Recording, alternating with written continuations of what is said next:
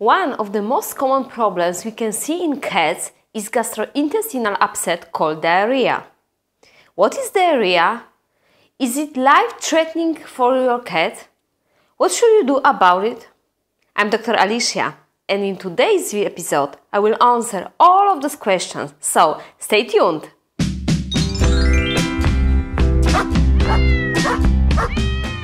Before we start, please consider subscribing to the channel and hit the notification bell as well.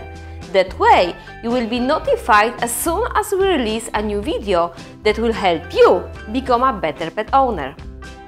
Diarrhea is unformed or loose bowel movements, usually with increased amount and frequency. It's a result of faster movement of fecal material through the intestine combined with decreased absorption of water, nutrients, and electrolytes. Diarrhea is not a disease, but rather is a sign of many different diseases. Most involve some degree of inflammation of one or more areas of gastrointestinal tract. There are many causes of diarrhea. Depending on your cat's lifestyle, you may or may not be readily aware of the details of her bathroom habits. In addition, felines are very fastidious about grooming, so the signs of diarrhea may be missed, especially in the early stages. Staining and soiling of the fur around the back end in long-haired breeds is often associated with diarrhea.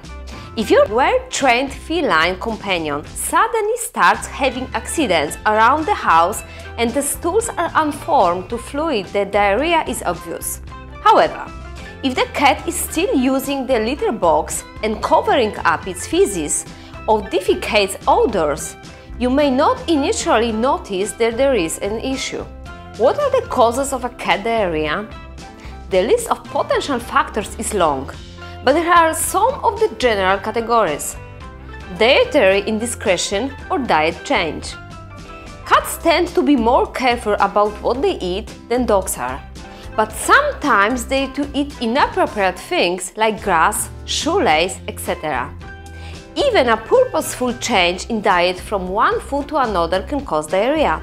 Food intolerances or allergies to specific ingredients of a diet can also be responsible for diarrhea. Parasites.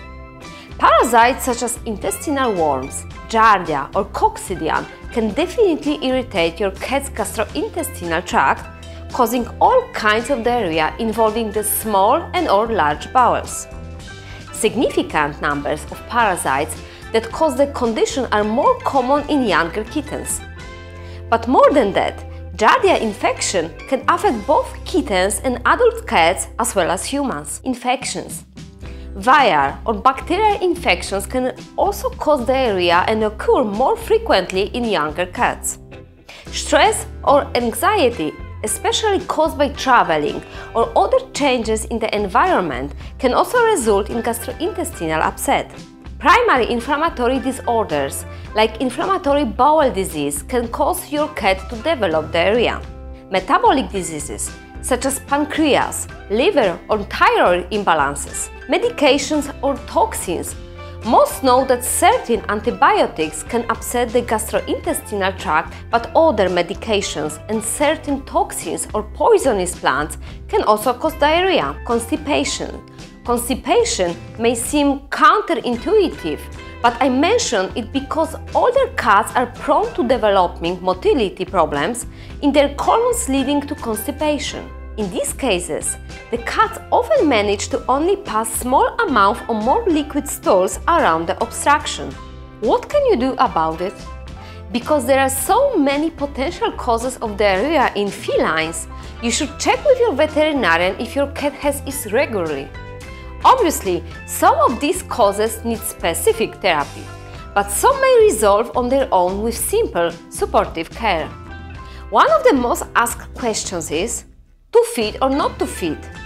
Years ago, many vets always thought that gastrointestinal upset required some brief period of fasting to rest the bowels. That is true with vomiting, But nowadays, we know that your cat's intestines need nutrition in order to heal themselves. so withholding food is not be recommended. What to feed? Increasing fiber intake is an option since it's considered a great equalizer, good for constipation but also good for diarrhea. However, I think it's best to go with multiple smaller meals, say 4 times a day, of something easily digestible. What means a low-fat, mostly carbohydrate diet such as potatoes, pasta or rice with a little bit of chicken, turkey, low-fat cottage cheese or yogurt.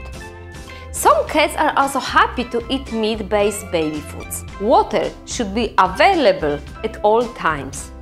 And what about over-the-counter meds? You can mix the food with the probiotics, living bacterial cultures, which may also help speed the recovery. Additionally, you can give him anti-diarrheal agents such as paste-containing and intestinal protectant like kaolin clay and pectin, recommended especially for cats. Never use products intended for dogs, because some of these contain bismuth subsalicylate, which are potentially toxic for felines. The last tip: never assume human medications are safe for cats. Instead, ask your veterinarian for recommendation. When is it time to worry about cat diarrhea? First of all, you know your cat best. If you are concerned, do not hesitate to contact your veterinarian. Remember that your vet is there to advise you. The seriousness of diarrhea depends on how long the diarrhea has persisted and how many other symptoms accompany it. To start with, one way to classify diarrhea is as either small bowel or large bowel diarrhea. With small bowel diarrhea, you are more likely to see large volumes of watery diarrhea, which can quickly lead to significant dehydration and an electrolyte imbalance. On the other hand, large bowel diarrheas involve the lower bowel or colon, so that you more typically see a cat as straining and uncomfortable, but passing only small amounts of soft, mucoid, sometimes bloody stool. Generally, if your cat had one somewhat soft stool but it's still happy, playful and eating normally, you can probably safely wait to see what the next bowel movement looks like before taking any major steps. When is it time to visit your vet?